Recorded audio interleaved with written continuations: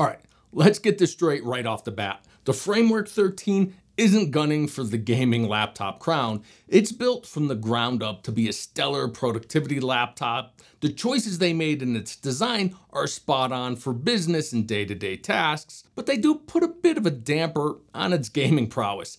It's sleek, it's light, and it's got a beefy CPU under the hood, but its cooling solution is definitely on the modest side, which is great for those single-threaded bursty office tasks, but maybe not for the sustained gaming demands. And the display, while super sharp, it has a unique 3:2 aspect ratio, a 60Hz refresh rate, and a 30 millisecond pixel response time, so it might not be your first pick for fast-moving action-packed games.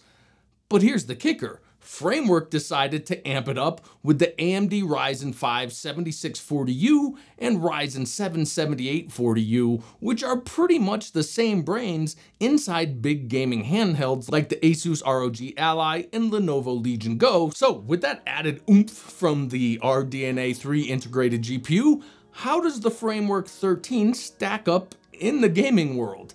That's what we're diving into today, breaking down the good, the not so good, and everything in between for the Framework 13's gaming chops. Let's do this. Hey guys, CJ with Elevated Systems, and I spent the past couple of weeks gaming on my upgraded AMD Framework 13, and today I'm excited to share my experience with you. I won't get too technical here. I'll give you a rundown of the system specs, the different setups I tried, and then we'll dive straight into the gaming action. The Framework 13 I've been using packs an 8-core 16-thread AMD Ryzen 7 7840U with a 12-core GPU. It's beefed up with 32 gigabytes of DDR5 5400 memory. I've got it running a fresh Windows 11 install on a brand new 4TB Gen 4 SSD. And yes, I've updated the graphics driver to the latest version, which I set to gaming mode. I put the laptop through its paces in various configurations. First, I gamed directly on the laptop using the built-in display and a mouse. I did, however, plug in my 100-watt power supply, and I'll refer you to my review a few weeks back for the reason behind that. Next, I tested it docked with a USB 4 dock, allowing a single cable connection to a gaming keyboard, mouse, Ethernet speakers, and a 32-inch 1440p 144Hz gaming monitor. For the gameplay footage, you'll see I passed the display through an external system to ensure no extra strain on the framework. And lastly, I paired it with my Razer Chroma eGPU equipped with a Radeon RX 6750 XT. With the stage set, let's dive into the gaming experience. And let's kick things off with some casual gaming. I've talked about the Framework's display before, and one of the main drawbacks for gaming is its slow 30 millisecond response time. With the 60Hz display, you're looking at around 16 milliseconds per frame. This means it takes almost 2 full frames for many of the pixels to change, leading to noticeable ghosting. However, not every game suffers from this. There's a plethora of casual games that run beautifully natively on the Framework. First up, I tried out Dave the Diver. It's a nifty pixel art game, and while it consistently hits its 60 FPS cap on the ROG Ally, it had no issues doing the same on the Framework. Another game in a similar vein is Brawlhalla, also consistently stayed at its 60 FPS limit. There is a bit of ghosting, but this type of game, it's not like you're gonna miss a move because of a ghosted image. However, in a Twitch shooter like CS2, ghosting could be a real issue. Even though it ran at a smooth average of 146 FPS at native resolution on low settings, the pixel smearing might have you literally aiming at ghosts. The smoothed out video might not show it, but pausing reveals the extent of ghosting on the Framework's display.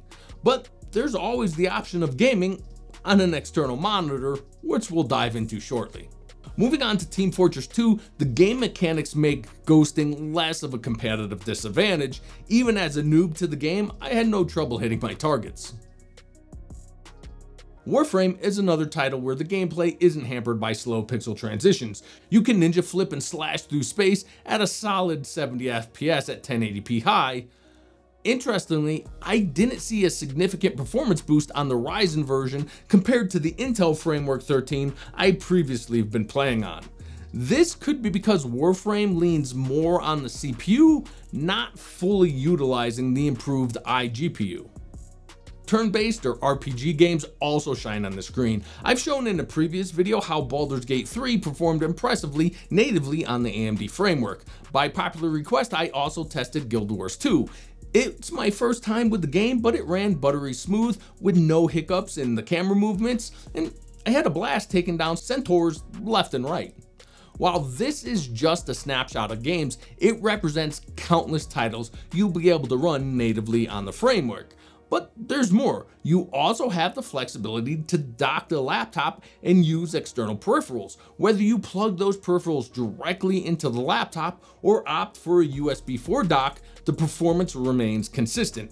I put Cyberpunk 2077 to the test, running its benchmark at 1080p low settings, whether on the framework's display, connected directly to an external monitor, or through my USB 4 dock. The results were consistent with an average of 44 to 45 FPS. Now let's dive into more gameplay. These are either games you guys requested or titles similar to those requests. I'll let a good chunk of the footage play out since it pretty much speaks for itself, but I'll chime in towards the end for a few titles that need a bit more commentary.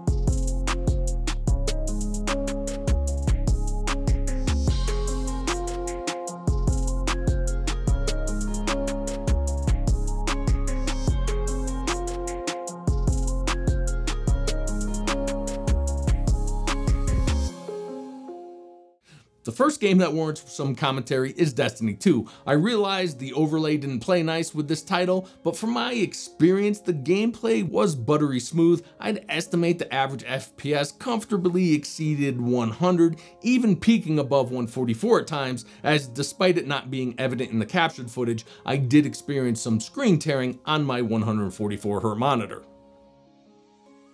Moving on to Baldur's Gate 3, the game looked crisp and played seamlessly on the framework display, so I decided to give the auto detect settings a whirl. Unfortunately, that led to performance dropping below 30 FPS.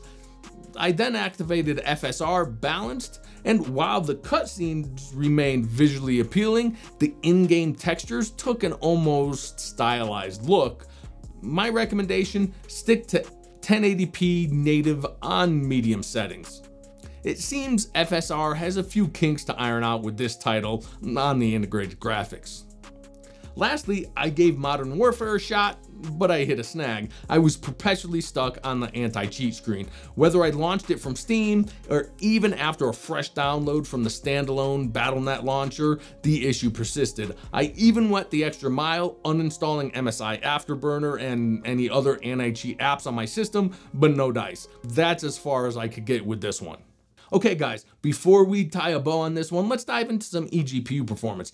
Given the impressive results from the integrated 780M graphics on the older or less demanding titles, I zeroed in on a couple of recent AAA games to gauge the performance boost an external GPU might offer. Kicking things off with The Last of Us, I cranked up the settings to 1440p high and managed to hover around a smooth 60 FPS average. However, there were occasional spikes in frame times, so keep that in mind. Next up, Starfield, unlike The Last of Us, setting it to 1440p high, saw the frame rate dip below the 30 FPS mark. Intriguingly, even after adjusting the display resolution to 1080p and giving the game a fresh start, the FPS improvement was minimal, but there is a silver lining. The eGPU provided a commendable 43% performance boost in Starfield compared to the 1080p low performance on the integrated graphics. I limited my eGPU test to just these titles because, let's be real, results will vary based on the external GPU you're using. The burning question most of you had was, does it work? The answer, yes. A Thunderbolt eGPU functions via USB 4 on the AMD framework, but how effectively? Well, that's up for debate. There's a noticeable performance dip on the GPU. I opted for this 6750X, a card I'm well acquainted with from my gaming rig, where it's usually paired with a Ryzen 5 7600X and 32GB of DDR4 5600 MTS RAM. On my desktop, Starfield at 1440p high in New Atlantis maintains a steady 60 FPS, while The Last of Us at 1440p averages 70 to 80 FPS on a mix of high and ultra settings. In essence, when you factor in the bandwidth and CPU power constraints, expect roughly a 50% drop in GPU performance for demanding games via USB 4. This does mirror the performance hit I observed on the Intel framework with the Thunderbolt eGPU in my previous tests. Now, diving into the Framework 13's AMD laptop's gaming performance, there were a few hiccups. Beyond the FSR glitch in Baldur's Gate 3 and the anti-cheat system hiccup, I encountered other challenges. Firstly, while ray tracing is available on the Phoenix processors, it's not quite game ready. In Cyberpunk, with only ray traced lighting at its lowest, the performance took nearly a 50% hit. So while ray tracing might have potential for 3D rendering, which I'll touch on in a future video, as I'm sure everyone had assumed, it's not quite there for gaming. Another issue surfaced when the framework went to sleep while docked. Waking it up was a mess. It couldn't figure out the right display configuration. The only fix was a hard shutdown and rebooting it undocked. I've been using this same dock for a while with different setups, including the Intel frameworks and my MacBook Pro without this issue. This makes me lean towards AMD drivers as the culprit. In just 1 week, the graphics driver gave out on me twice, necessitating a full clean reinstall. The driver from the framework package seems stable in my initial tests, but it doesn't work with newer games. The latest gaming driver, which supports the integrated 780M GPU, has been a bit shaky, causing a few black screen crashes and the 2 full-out failures. I'm sure these kinks will be ironed out in future updates as usual, but the ongoing saga with AMD drivers is honestly getting a bit frustrating. Finally, there's the considerable fact that while gaming, regardless of the title, the laptop's fans were running at full throttle the entire time, attempting to keep the system cool. The laptop itself heated up to well over 100 degrees Fahrenheit. While fast and loud fans are pretty standard for a gaming laptop, these ultra portables really weren't designed for continuous heavy workloads like gaming. So after putting the Framework 13 AMD laptop through its paces, here's the lowdown. The AMD Phoenix series APUs have certainly given the Framework's gaming ability a nice boost, making it a reliable companion for casual gaming sessions. You'll get a smooth experience with less demanding titles and even some surprisingly decent performance on the newer games, albeit with a few tweaks and compromises. But let's not stray from the essence of this machine. It's crafted with productivity in mind. It's an ultra portable laptop that excels in handling business and productivity tasks with ease. So if you're looking for a solid workhorse that can indulge in some gaming on the side, the Framework 13 with its AMD is definitely the way to go over its Intel counterparts.